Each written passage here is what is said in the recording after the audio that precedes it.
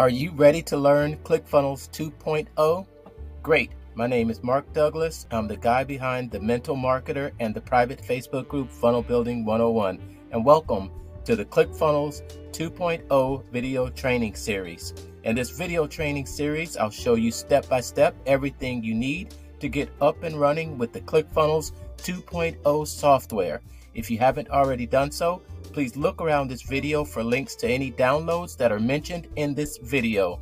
Thanks for watching, and if you have any questions, feedback, or suggestions, don't hesitate to leave a comment or reach out to me or someone on my team. With that being said, if you're ready, then let's get to the training. In this video, I'm going to demonstrate how to create a share funnel that can also be used as an affiliate link. When you're inside of the ClickFunnels funnel editor, look up here to the top right corner and you'll see these three dots right there. Just simply click on those three dots. That brings up these options.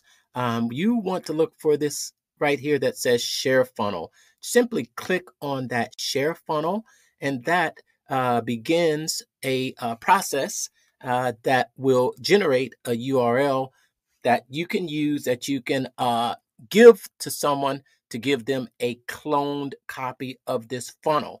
That has worked, and now we're going to click here to generate a funnel share link. Just click that link, that button right there.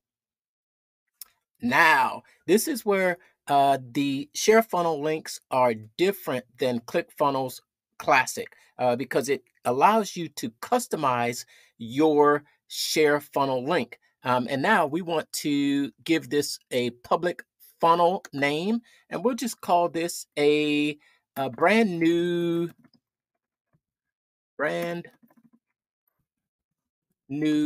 test share funnel. And this here is my affiliate code, and you drop down and it will actually tell you how many affiliate codes that you have actually generated.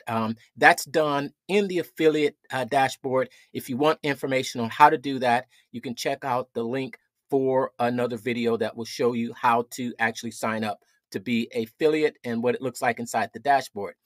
This is your public affiliate name. The default is your name and email address.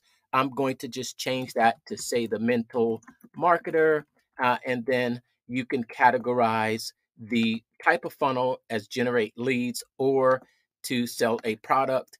Once we've finished our edits, we're going to click on generate a funnel share link, and it may take a few moments before the share link is updated, but once it's completed, you will have a share funnel link right here at the top that you can copy and share, and the recipient will receive a cloned copy of this funnel that will include your unique affiliate ID. And that's it. Thank you so much for watching this video, and we will see you on the next one.